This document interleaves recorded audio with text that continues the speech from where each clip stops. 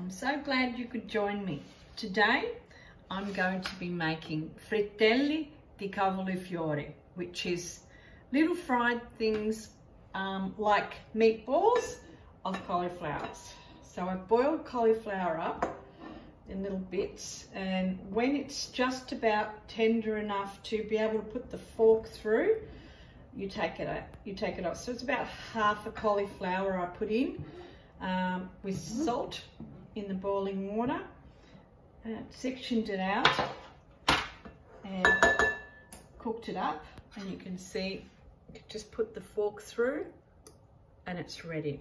I put it on the tray just to cool it down a bit, and I'm going to be using grana padano. I had heaps of that, and I put a little bit of pecorino cheese and grated it. With it grated, so much better. It's fresher, it's better. The grana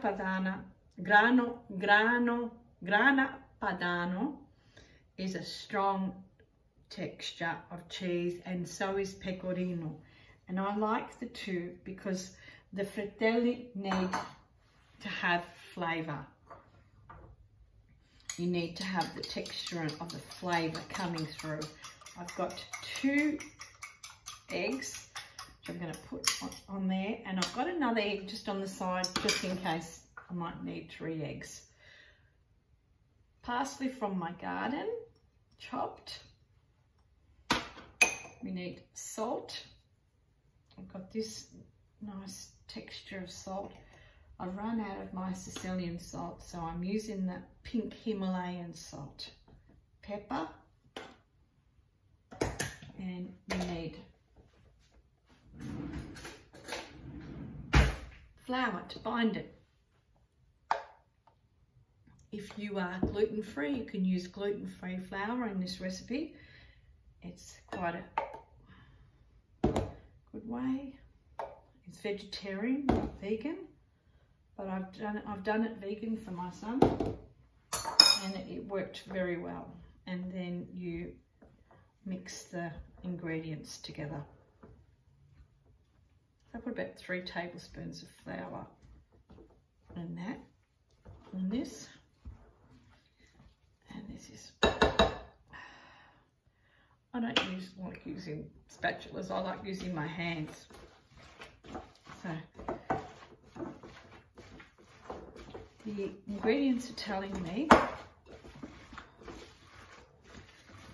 maybe 2 eggs is enough and I don't need to use 3.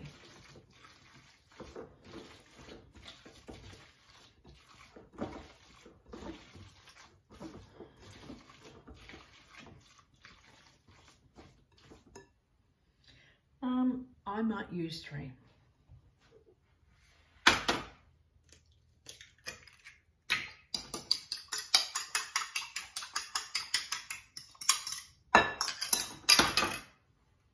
And a little bit more flour. So 4 tablespoons and 3 eggs with half a cauliflower. Yeah. I want it to be a little bit wet.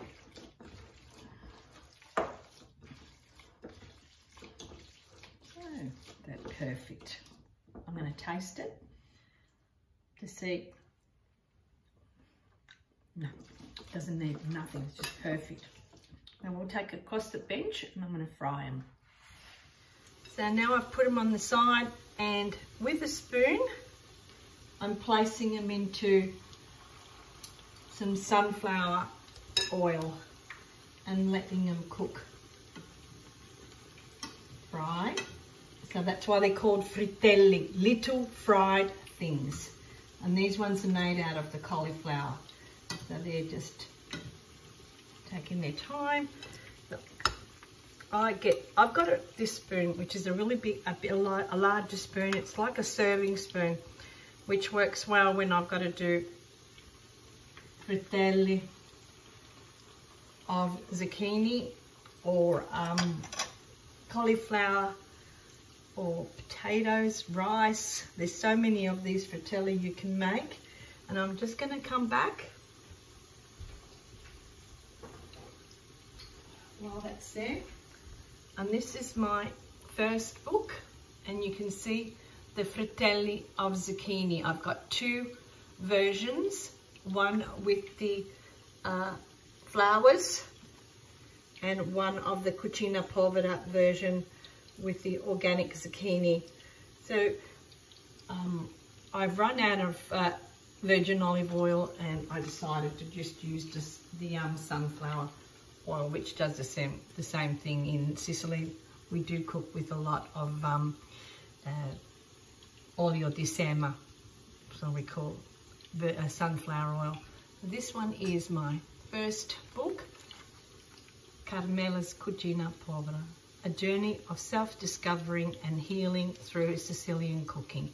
You can purchase this book on Amazon Australia, and you just say the name, Carmela's Cucina Povera. And I'm sure that you can enjoy this ancient recipe with your family, ancient Sicilian recipe with your family. Oh, they're doing a wonderful, letting them cook, and they've got to see, you can see the browning colour coming through. When I finished, I will we will go through it, and you can have a look at the texture, how wonderful. Very easy recipe that you can make at home using making polpetti, like they're like, but they're called fritteli, which are little fried things, and you can use it with broccoli as well. I've done so many different recipes, different versions of this, but I like the cauliflower. The cauliflower just has a different taste. Remember to use the two different types of cheeses. If you can use the pecorino and the grana padano cheese, parmigiano, but you have to get a very old aged parmigiano reggiano if you can, because you need to have that nice texture, that nice flavour. These are just like, they need to have flavour. So the more flavour of cheese you can put them, you could put even little bits of mozzarella and make them that's more stringy for the children. You know, there's so many adaptations of making these beautiful ancient old fritteli. I think this recipe is over 1,000 years old. It's my family's recipe, which I'm sure there's many more different Sicilian people that have this in their family's recipe as well. Once again, Cucina Povera recipe, but Cucina Povera should get Michelin stars, which I truly believe that it should, because it is ancient, old history. There's so many, such a wonderful story with Cucina Povera, coming from poor cooking, and necessity is the mother of invention. When we need something, we become very inventive. There is a way that we call just adapt to change. So we'll get through on the next video. So we're still frying here, and I've had a look at this one.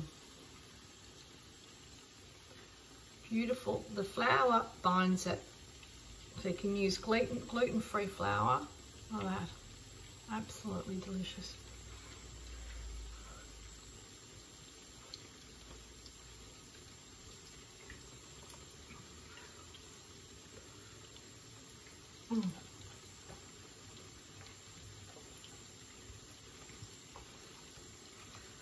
Carmela's Cucina Povera recipe. Very simple and easy, and you can do it, I'd say, take you about half an hour, not even. See you in the next one. You know, I had a thought. This is a very ancient recipe, and it's over 1,000 years old. This fritteli, little fried things. I just did a video, so I'm just gonna using the grana padano and the pecorino together changes the dimension of it. But what happens if we bring this ancient old recipe into the day-to-day? Gorgonzola and blue cheese wasn't even invented 1,000 years ago. You can prove me right or wrong, let me know.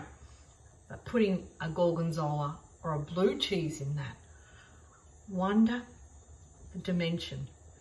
And my son just said to me, Mum, what happens if you did a bechamel? Like, you know, when you do the bechamel and you do the cauliflower and you put it in the oven and you let it, and you did it that way and change the dimension, make it a bechamel instead. So there's so many wonderful, delicious ways that we can make these little frittelle.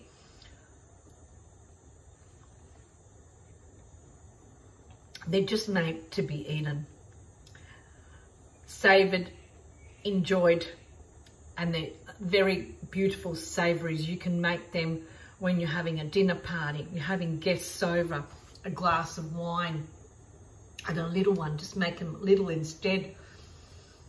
Delicious recipes that are ancient, but we need to bring them forward today.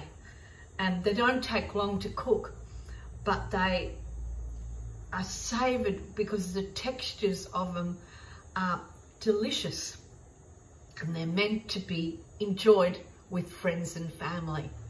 So, and you can purchase the recipe on my first book, Carmela's Cucina Povera, a journey of self-discovery and healing through Sicilian cooking, on Amazon. On my book, I put it that away. Yes, I have.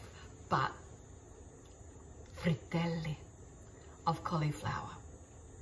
Think about the delicious ways that we can eat them in with different ways. They are delicious.